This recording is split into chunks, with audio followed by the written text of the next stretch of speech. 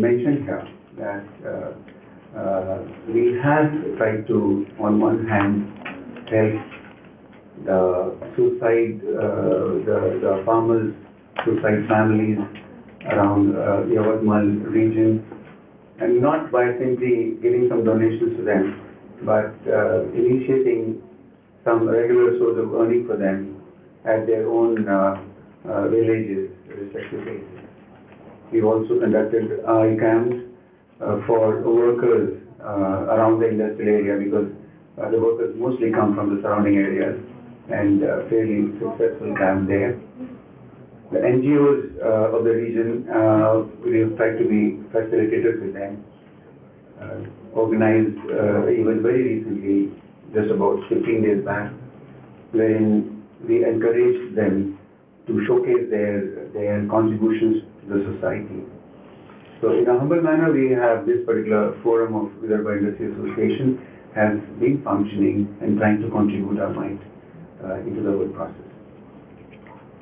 Today we have the champions of the cause. Probably we can take them as role models, because I was talking to the seminar and he mentioned to me that by now they have helped almost 1 lakh families with their housing issues, apart from the sanitation and toilets for girls in the schools and things of that sort, which I think is something which we would like to pick up some leaves from your book and try and copy, and in our own way, in a small area comprising of about 11 districts of Vidarbha region in Maharashtra.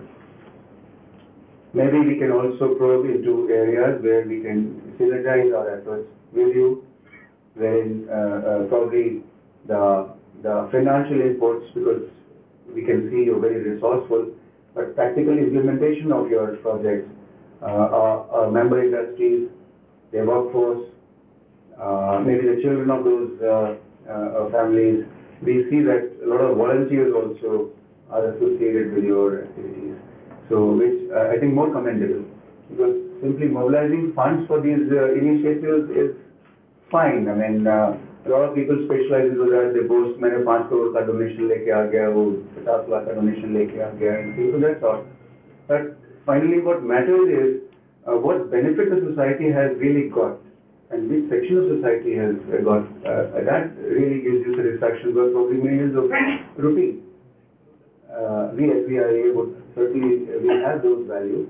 We would not count our success in terms of how many crores of rupees that we have been able to mobilize and pump into the society, but as to how many families that we have been able to affect, irrespective of whether they have the background of coming from the industrial workers community, or maybe in general to remote areas like Gadchiroli, and even, as I just mentioned, a humble attempt at even Yavatmal, wherein maximum suicides were reported from one single district in the report. So, with these words, I welcome the audience here. They have, by coming and attending this program, they have shown their interest in CSR activities in some or the other manner, and we would love to see you associating with our forum's activities. Maybe they can, apart from synergizing efforts with Habitat, we would like to undertake some independent activities at our local level, and we look forward to your valuable cooperation in that respect. Welcome once again.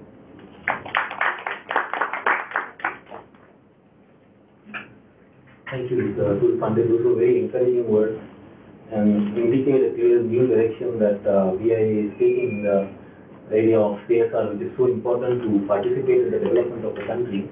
And definitely here your focus will be Vidarbha, as you rightly said, and that is why we are here to see how we could join hands together to see the development of Vidarbha taking off. As we progress with the program, I just wanted to inform and regret to inform that Mrs. Amruta Fadnavis, who was to be with us today, is unable to make it due to last-minute exigency. So we really do regret to inform you about that. But she has expressed keen interest to be back here. So very soon, probably if not in this forum, in another future forum, she has herself expressed a keen desire. We met her, our team actually recently met her in at the site close to Phase 3 and Kaudas and other villages surrounding that area where they have shown interest to begin work. So we will definitely inform more about the work that we are starting with them. So that is also adding additional impetus to the work that we will be doing with Vidarbha, since the CM office has also started taking some keen interest.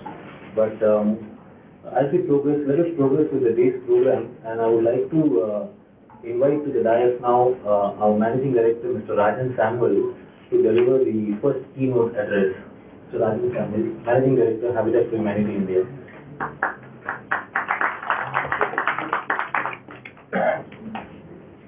Good evening, friends, and thank you, Sanjay. We lead it on the dais. Friends, ladies and gentlemen.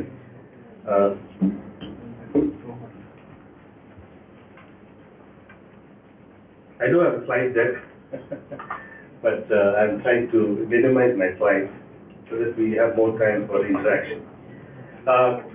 Habitat firmly believes that housing is the foundation for breaking the cycle of poverty. When you look at poverty, poverty has different faces, right? And we believe that when a poor person owns a house, then I think everything else follows. So our vision is that every Indian should have a decent place to live. I think the numbers are mind-boggling. If you look at, almost 59.6 million families lack adequate housing in India. And globally, there are almost 1.6 billion people live in poverty housing. 4.3 million people die due to indoor air pollution. We looked at the video. 110 million houses needed to ensure the vision of the Prime Minister, Housing for All, by 2022. Sanitation crisis. We have been around for the last 33 years, and we have a footprint in more than 20 states.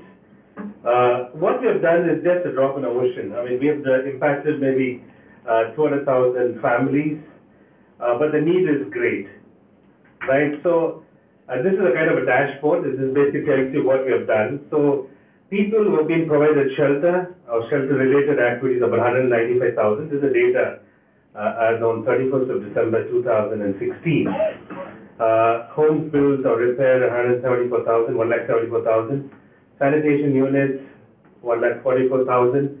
We have a coalition called Sensitize to Sanitize. And if you look at the number, almost 9.3 million, 93 lakhs. We have 162 employees, and we have plenty of volunteers who come and work with us. Again, like I said earlier, what we have done so far is just a drop in the ocean. More needs to be done. And I think you and I, together with our association, with other key stakeholders, can make a difference. I just want to share this story. A mother and a child, they were taking a stroll on the beach, on the seashore. Suddenly the mother looks at the child, and the child is busy collecting broken shells. That's what kids normally do, right? And then the mother tells the child, all along you've been wanting to get hold of a starfish. I can see a starfish there. Why don't you go and get hold of the starfish? No response from the child. And then, the conversation goes on and on. I think that is what I see in India. I grew up in the microfinance sector.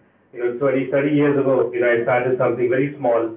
And I believe that sometimes we have to give out something, or we have to give up something in order to gain something better and bigger.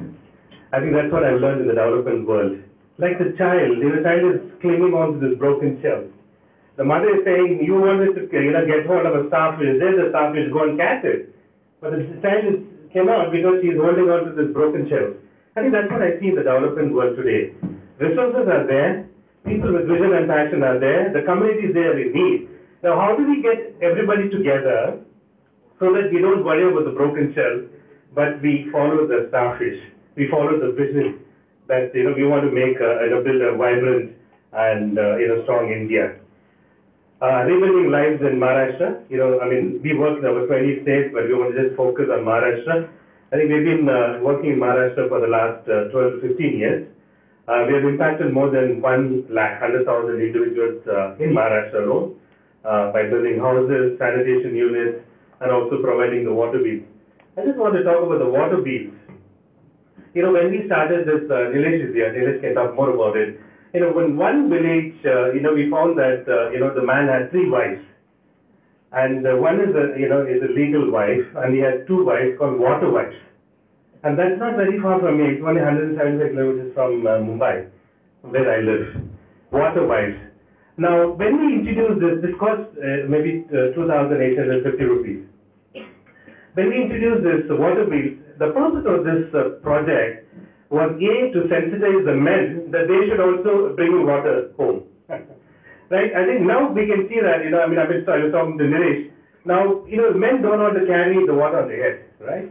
And in most villages, right in Maharashtra, we know that women spend almost 6 to 7 hours every day just to fetch maybe 15 liters of water. So when we introduced this project, we realized now even boys and men are able to carry it because it's like carrying a trolley bag, right? And it carries 50 liters of water. Now what you're saying is that we need to identify the needs in the community, and the needs could be very small. They talk about 2,800 rupees, but look at the impact it has. As long as we have the larger vision of transforming the communities, as long as we have that bigger vision of hitting the starfish, I think we can make it work together. Well, in Maharashtra, I think, you're familiar with the map. And, let me take you to Karjat. Karjat, I think we have done more than 3,500 families. I've been there many times. Water is a problem. I think earlier we were discussing. Access to water is critical, is one of the key interventions. Again, one of the things, what the lessons learned is that we need to look at holistic development. Now, if you look at impact Vidarbha, impact stands for something. It's an acronym. Now, I stands for integrated approach. While our domain expertise are shelter and sanitation, we firmly believe that we need to address the whole issue of livelihood. For example, I know this region is, basically the livelihood is, dependent on the land, agro-based enterprises. That I stands for integrated approach. So that means you have to have a holistic approach. So we are talking about impacting this region, impacting 11 districts in the region. I think we need to keep our eyes open for an integrated, holistic approach. Number 2, M stands for multi-sector, multi-donor, and multi-intervention. One of the things I've learned in, again, the development world is that there are certain things can happen in 2 years, there's certain